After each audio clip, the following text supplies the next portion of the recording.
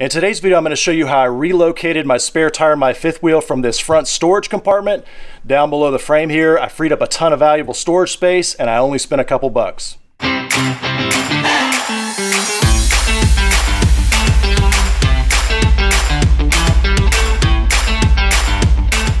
Now this is my Hemisphere 378 FL fifth wheel, and if you haven't seen the full video tour and review on it, I'll throw a card up for that. But if you've got a fifth wheel and the spare tire came mounted from the factory, either in your front storage compartment here or maybe even one of your side basement storage compartments, chances are this solution will work for you. So originally this fifth wheel came with the spare tire from the factory mounted against this wall here in the front storage compartment. But check out how much space you get when you remove it. You can actually fit zero gravity chairs widthwise laying flat there, and just check out all the other space that it opens up when you get rid of that spare tire. Now I also removed a second lead acid battery from this storage compartment, and I'll throw a card up for that video where I upgraded to a single lithium battery. But let me remove all this gear so you get a better idea of what it looks like with the tire in here beforehand. So I've emptied everything out of the front storage compartment. I wanted to give you an idea of just how much stuff you can fit in there once the spare tire is removed. Now I probably had it about half full, maybe a little bit over half full. So it's really amazing just how much space gets opened up once you pull that spare tire out. But let me show you where it was mounted originally. So on this vertical wall, you can see there's a hole here and a second hole up here. And so that's where the spare tire mount was originally mounted. And basically all I did is relocate it. You can see there's two bolts down here. That's the same exact spare tire mount, just on the outside now. Here's a view from underneath, and notice how it's tight up against that storage compartment and mounted kind of right halfway between where the frame and the underbelly start and where that storage compartment is above. And for those curious how much ground clearance you lose, so right now I'm reading about 18 inches. I am about 3 inches nose high where I store it here, so really about 15 inches of ground clearance below your spare tire. Now this is a straight frame fifth wheel, meaning that the frame runs over the axles and all the way straight to the front. It's not a drop frame. So if you've got a drop frame fifth wheel where there's a section of frame member that drops down to give you more storage space in the front, you may not have enough ground clearance to do this. But for reference, again, I'm looking at 15 inches approximately of ground clearance from the tire to the ground when I'm sitting level. Now you can see here I put a vinyl spare tire cover on it, which is not necessary. You know, most cars have the spare tire mounted under the chassis in the back and there's no cover on it. But I figure for 20 bucks, might as well keep it covered and away from all the road grime. But let me take it off and show you what it looks like removing the spare tire and then how I transferred the existing mount under the frame here. Whoops, I grabbed the wrong socket size. I thought it was a standard 3/4 inch, but it's actually a 13/16 on the lug nut size. And I'll give you a real close-up view too. You can see that it's real simple. It's just a plate that runs across the center of the wheel, and then you've got a lug nut plus a second as a backup, and then one lug nut going through the actual rim of the wheel. So really straightforward. But let me remove the tire so you get an idea of what that process looks like.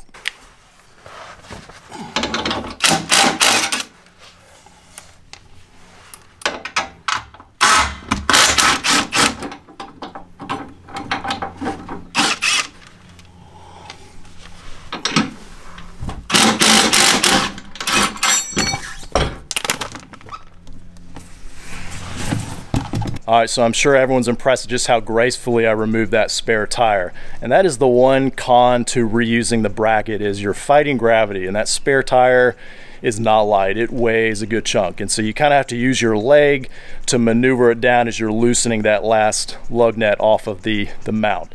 And so that's kind of a good time just to talk about your other alternatives. Yes, you can buy a spare tire mount that has a cable and a crank, and you crank it and it gently drops it down, and that's great. Some of those are 50 to 100 bucks, and you of course have to mount them up underneath your underbelly and then leave room for that cable and a pole to crank and remove it. Then there's also gravity gravity fed ones that just have like an arm and a hinge on it, and it just kind of tilts down and that spare tire kind of just slides on out of there.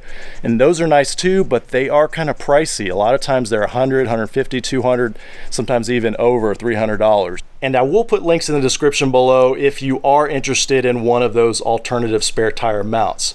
But for me, I thought about it and I said, you know, I really don't think I'm going to be mounting and unmounting this spare tire frequently. You know, I'm really aggressive on checking my tire pressure and monitoring it on the rig. I'm always real careful to make sure that I don't exceed the weight on the axles and the tires on the rig. And so why spend a couple $100 or even more than that on a spare tire mount that I'm probably not going to be using that frequently, if at all? And so that's what led me to just keep the existing spare tire mount from the inside storage and just relocate it underneath. And literally I only had to spend a couple bucks on the bolts that I'll show you here in just a minute. But that's why I chose to do this method, even though it is a little inconvenient when you're mounting and unmounting that spare tire. For me, the cost savings are worth it. So here's what it looks like with the spare tire unmounted. And you can see it's basically just a U-bracket with some flanges here that are mounted up to the underside of this storage. And then it's just got two bolts here that connect to the lags on the spare tire. And then inside the storage compartment, you can see there's only 2 bolts and 2 washers. And these are the only parts that I actually had to buy to mount that spare tire underneath. And of course, the other washers and nuts underneath. I went ahead and did do grade 8 bolts and washers just to have something real strong that I wouldn't have to be concerned about shearing off, you know, with the weight of the spare tire and for safety since it's hanging underneath. But I chose to mount it right here for a couple reasons. You can see in this storage compartment, there's this piece of metal here, which is essentially the first frame member on the chassis. And so you can see that that piece of metal goes down, kind of like an L bracket, and has this little lip right here. And then it's also welded to the bottom, this tray for this front storage compartment. So you've got 2 layers thick of steel right underneath this L piece here. And then of course you've got all this vertical support supporting that weight directly below.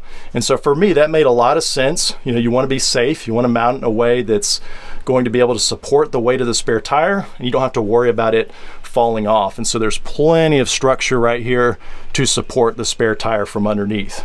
And so basically all I did is measure to the center of the fifth wheel underneath here, and then marked my holes for the bracket, and then just drilled through all the way through the bottom here of the tray and the frame member, and then put my bolts in there. You can see I did use a flat washer plus a lock washer, and then my grade 8 bolts there.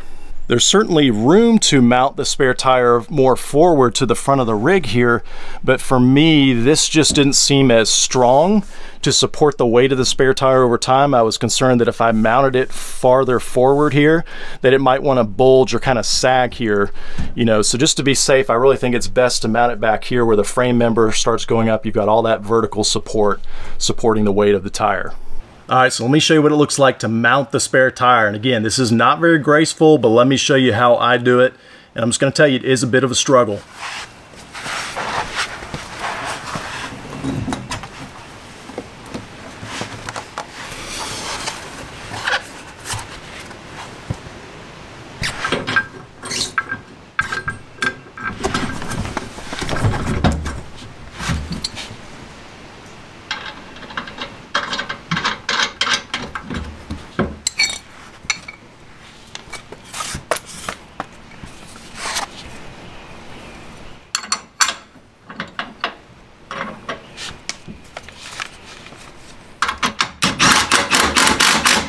Once you get one bolt in there, you can move your legs.